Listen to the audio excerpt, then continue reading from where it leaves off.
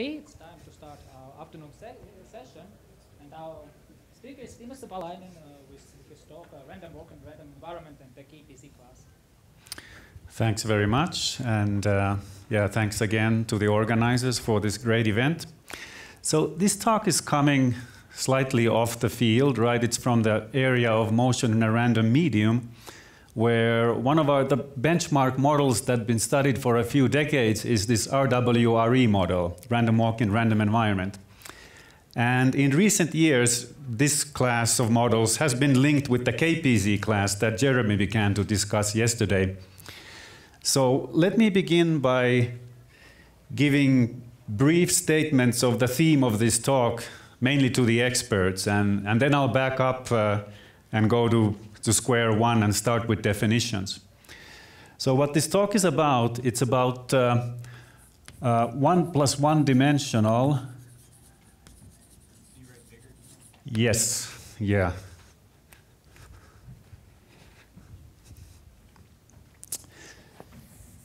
So 1 plus 1 dimensional directed random walks in correlated random environments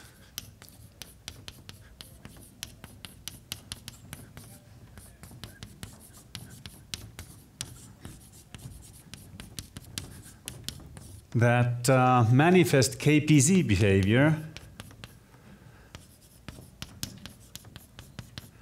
rather than the typical diffusive behavior of random walks.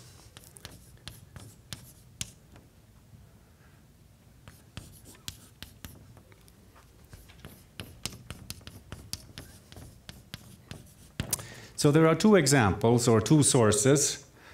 So the first one is limits of 1 plus 1 dimensional directed polymer measures. So limit of a quenched directed polymer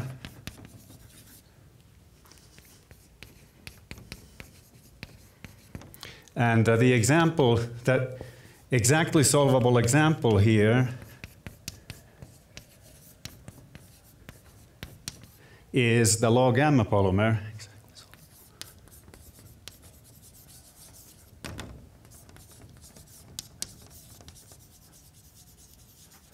And this piece of work is in a joint paper with my ex-student Nicos Georgiou from Sussex and Firas Rassoul-Agha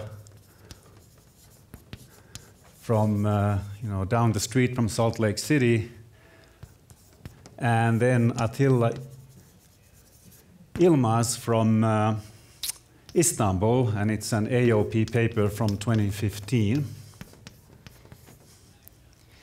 And then the second case is one where you take nearest neighbor directed RWRE in an IID environment. So RWRE in an IID environment, but then you condition it to go off to infinity at an atypical velocity.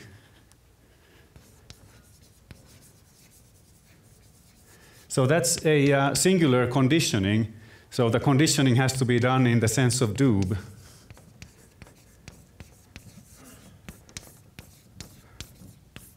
So conditioned on an atypical velocity.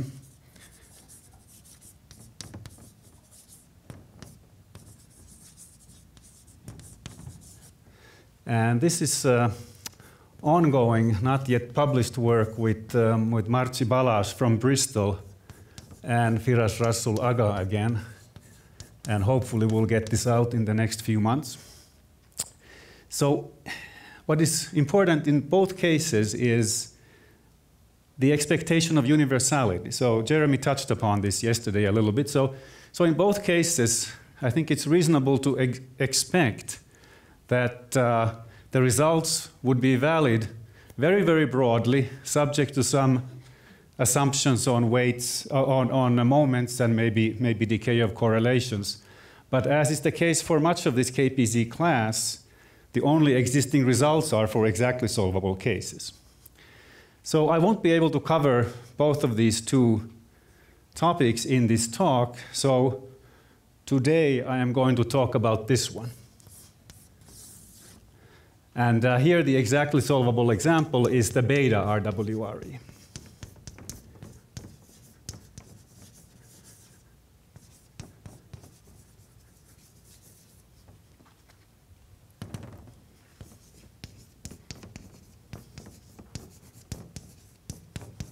All right, so that's where we're headed.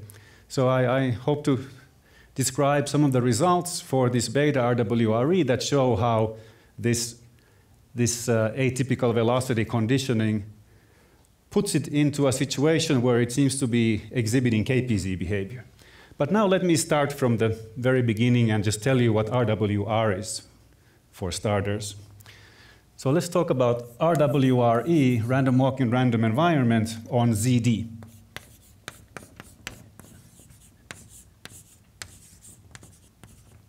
So the ingredients of this model are the following. We have a space of environments, let me call it capital omega.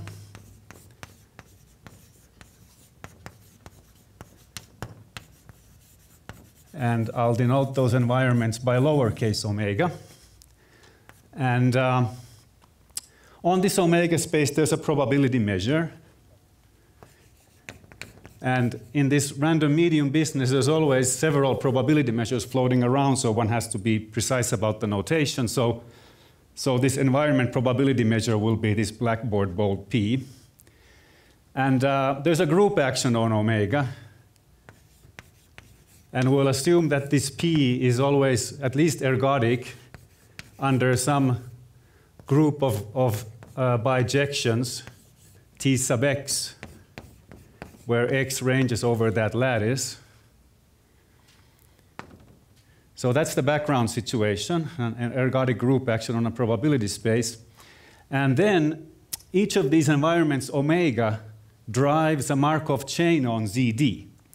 So there's a function. So there's a function that takes omega into a transition probability matrix.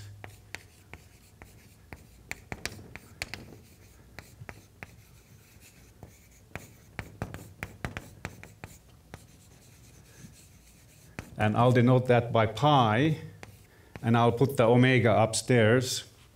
So pi of omega is a transition probability matrix on the lattice.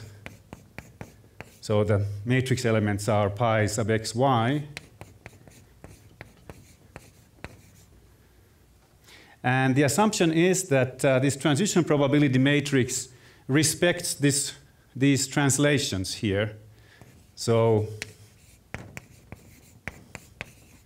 the assumption is that if you shift the environment, then that's the same as translating or shifting the lattice arguments. So if I look at a shifted environment, Tz of omega, and the probability of jumping from x to y, then that's the same as under the original environment, jumping from x plus z to y plus z. Okay, so there's that structure. And then some notation, I'll write p super omega sub x for the path measure of the walk or the Markov chain on ZD that's obeying the transitions specified by omega. So this is the so-called quenched path measure on the path space. So the path space is the space of ZD valued paths indexed by non-negative integers. So P super omega x satisfies the obvious properties, right, that at time 0, the walk is the capital X dot. This is the walk on ZD. So at time 0, the initial state is X, And then to go forward in time, we multiply transition probabilities, just the good old Markov chain recipe, nothing more. So I write, say, that the path probability that you go from x to x1 and to x2, etc., xn. This is then just the product of, let me call that x naught. So then this is a product of transition probabilities, pi omega going from xi to xi plus 1.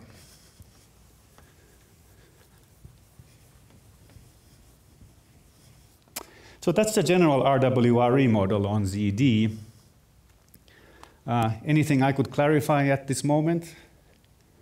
It's funny to stand up here in the bright lights and not with no contact with you guys out there. Any questions at this point? So obviously, like we often do in probability, right, we construct things on canonical probability spaces. So here the natural canonical choice would be that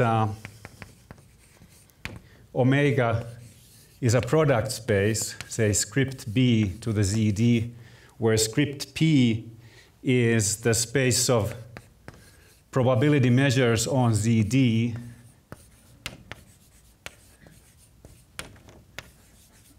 and then omega is a configuration or an assignment of these jump probability vectors on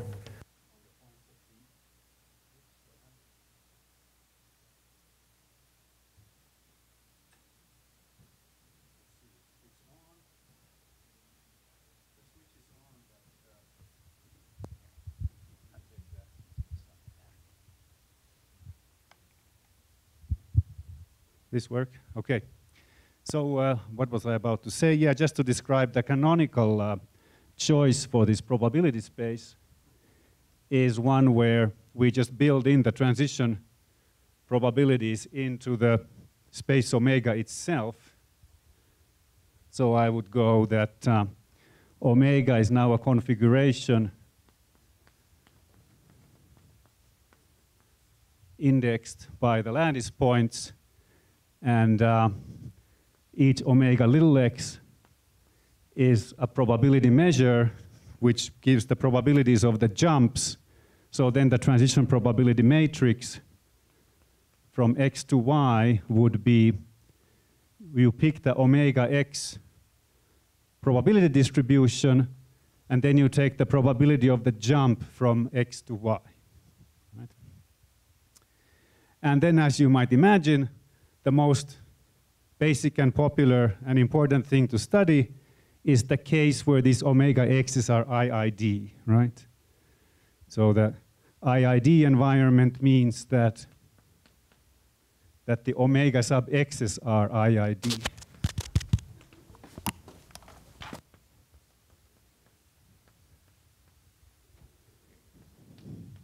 Okay. IID under P. All right, let's try this. You want to, okay. Let's try this again.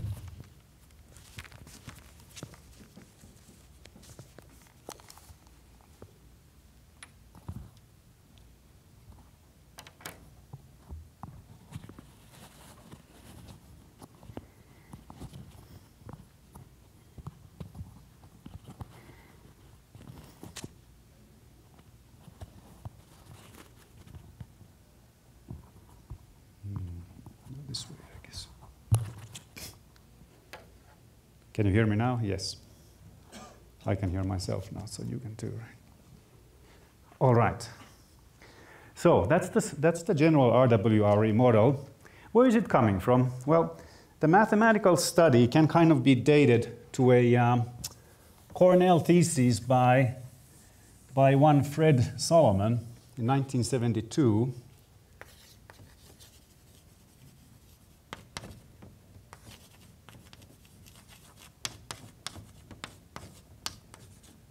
The advisor was Frank Spitzer, of course, whom we all know for his random walk book, etc. Somehow this is not sitting right. I guess I did it wrong.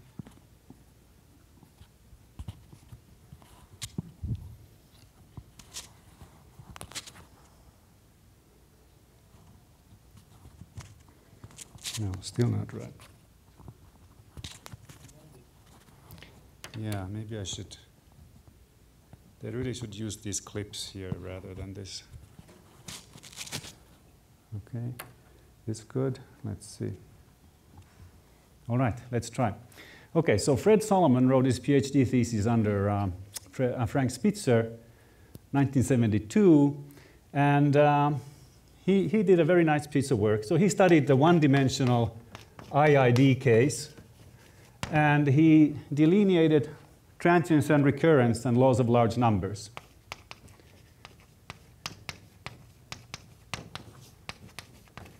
And his thesis is a 1975 AOP paper.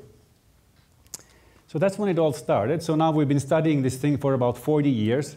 But just like in these other favorite models of ours, like first passage percolation, which is the generalization of the Eden model that Jeremy mentioned yesterday, and many others, despite these decades of work, we've barely even scratched the big results. So the study of this model has sort of splintered into studies of various special cases where we assume a little more structure and then we can make some progress. So just to tell you the pathetic situation of the study of this, well, it's not pathetic, but just to indicate what kinds of basic questions are open, if you take dimension d equals 2 here and make these jumps to be just nearest neighbor, we still don't know if it's recurrent or transient. So that kind of stuff, that level stuff is still open. So I'm going to now drastically simplify the model. So I'm going to go into 2 dimensions, and I'm not going to allow the walk to sort of roam around, but rather I'm going to force it to go into particular directions, and I'll of course take the environment IID. So now I'll do a directed nearest neighbor RWRE on Z2. So I'll allow only 2 steps. So from each point X, you can only go to the right or up 1 step. And my environment omega, well, I only need 1 number at each point X now to determine the environment, so I'll take it to be this horizontal jump probability. So let me call it omega from X to X plus E1, like this, and one for each lattice point.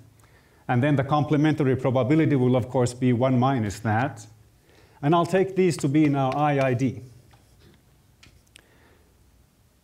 So now you see what's happening is that as my walk marches along, it always jumps to a new level, so to speak. So it's always seeing fresh environments as it goes. So now, if I calculate the averaged distribution of the averaged path probability, let me do it over there conveniently, still have that in view. And let me actually take a piece of colored chalk here. Let's see if this works. So the average distribution of the process would be the one where I integrate away the omega variable. So let me just write it by dropping the omega.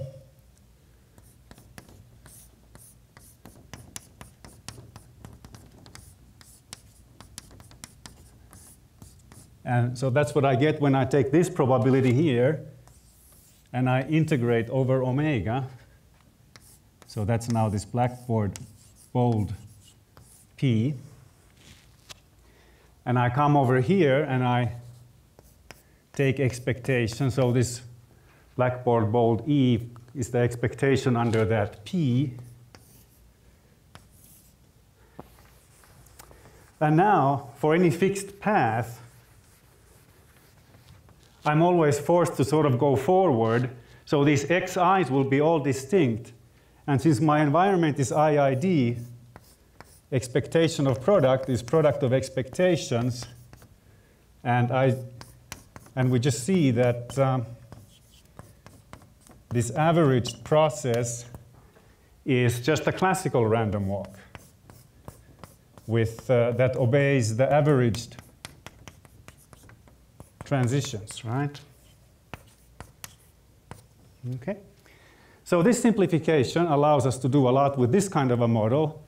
So under these assumptions here, this walk x dot satisfies all the classical results. So it has a law of large numbers, a central limit theorem, a large deviation principle. Now it's obvious that it has these properties under the average measure p, because then it's just a classical random walk. But it's also the case that it has these same properties under the quenched distribution. So the first one is the first statement is immediate from classical results. The second ones need proof, not the law of large numbers, because an almost sure law of large numbers under p implies the same under p omega for almost every omega. But the other two results need proof. I don't need the CLT going forward, but I do want to record the law of large numbers and the LDP. So let me just write those down. So the law of large numbers says that xn over n converges to the expected velocity. Let me call it xi star. So that's, of course, in terms of this notation here, it's just the pair of transition probabilities. So the velocity is a vector now, right, pointing in that northeasterly direction. And then there's a quenched LDP, a quenched large deviation principle. I need to refer to it in the sequel, so let me actually write it down.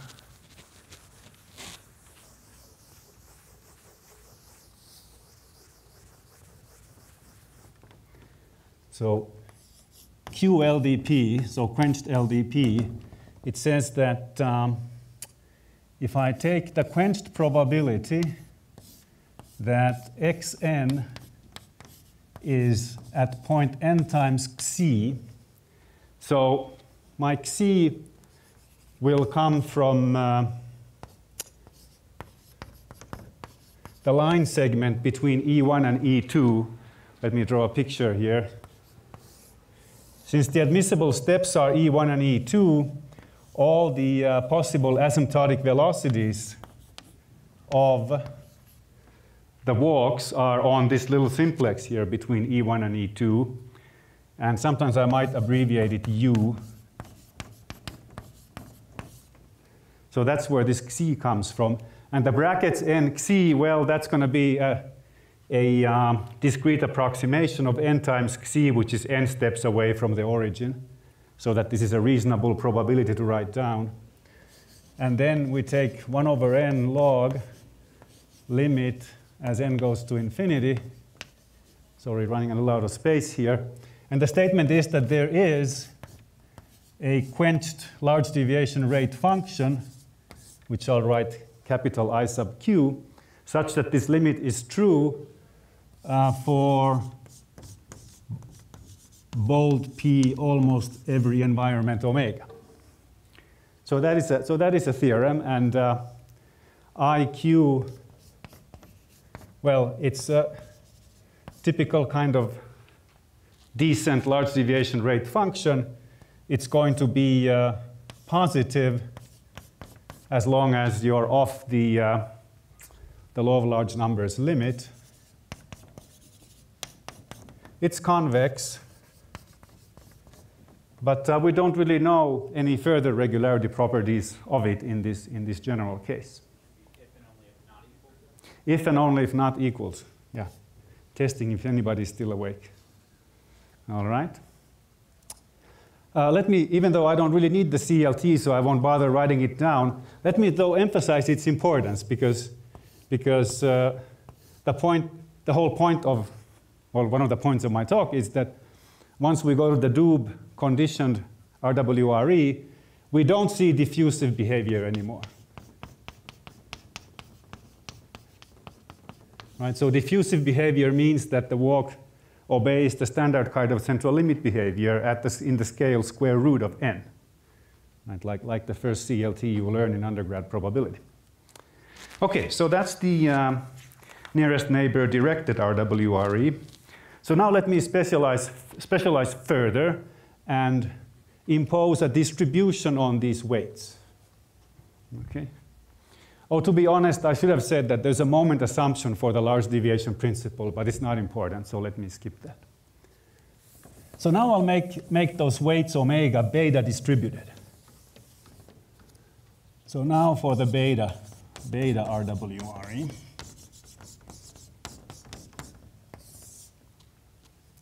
So now omega x to x plus E1 will be beta distributed with some parameters alpha beta. So fix alpha and beta to positive reals. So in case you forgot or have never had any reason to be interested in, beta distribution means that, well, it looks like this. Let's see, I hope I get this fraction right here. The density is between 0 and 1, as it should, right? X to the alpha minus 1, 1 minus x to the beta minus 1 dx. So that's what the probability measure looks like, between 0 and 1. And let me just highlight the fact that the uniform distribution is there. So the case alpha equals beta equals 1, is the uniform distribution. So in some sense, if you had to say what would be the most natural model here, that one would probably rank pretty high on your list, right? It's a pretty natural choice. Okay, so that's the beta RWRE. So now it didn't seem for a long time that there was really nothing in common or nothing linking these RWREs in IID environments with the KPZ class.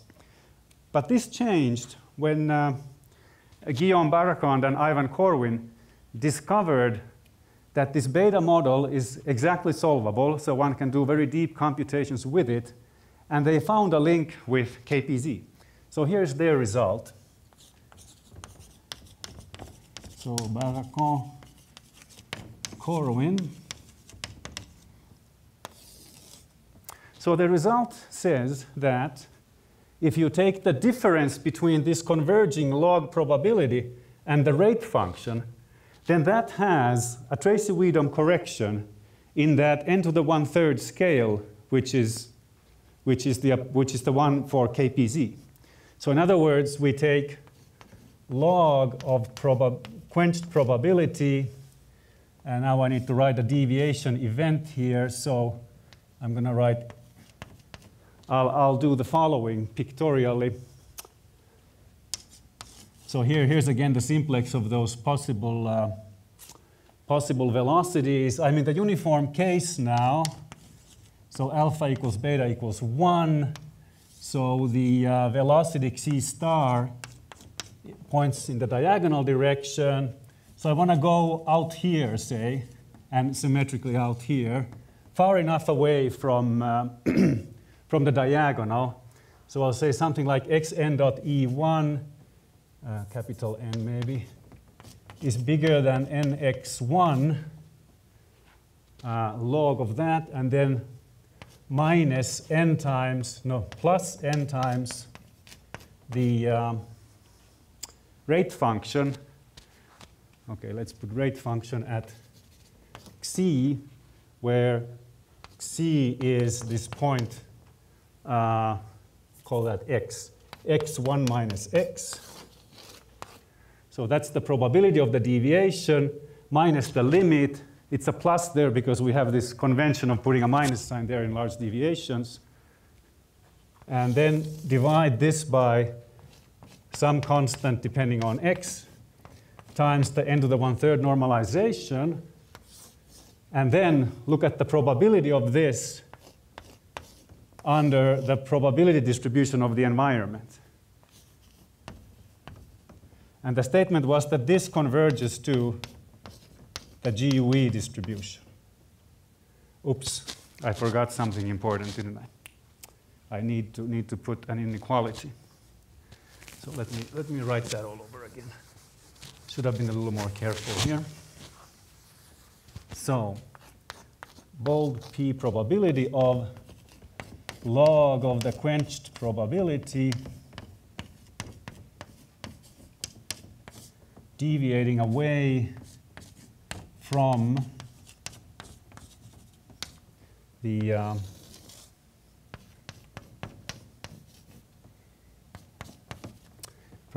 from its law of large numbers velocity, and this less than or equal to, say, S, close the bracket.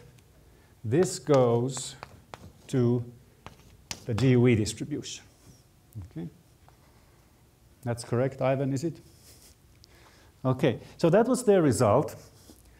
So hypothesis uniform and then far enough away from C star. So this tells us that something KPZ-like is going on. So then what of course intrigued Firas and me right away was then the question, where is the wandering exponent, the 2/3?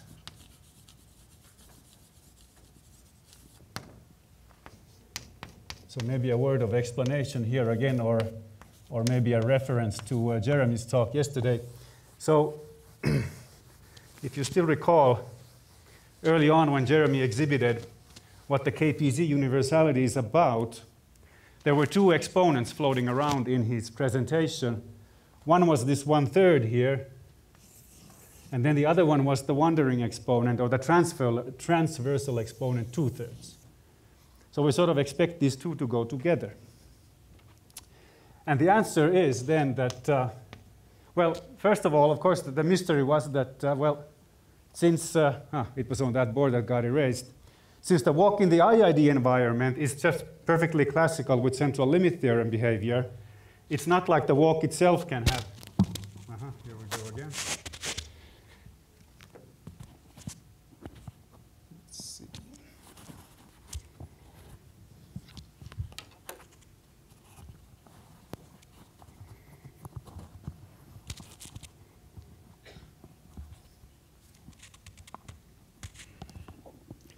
Sorry about this. Maybe that's good. So, since the walk itself in the IID environment behaves just like classical random walk, that's not the source of a 2/3 wandering exponent. But then it was the Doob transformed thing that exhibits the 2/3 behavior. All right. So let me now then turn to describing our results in 3 parts.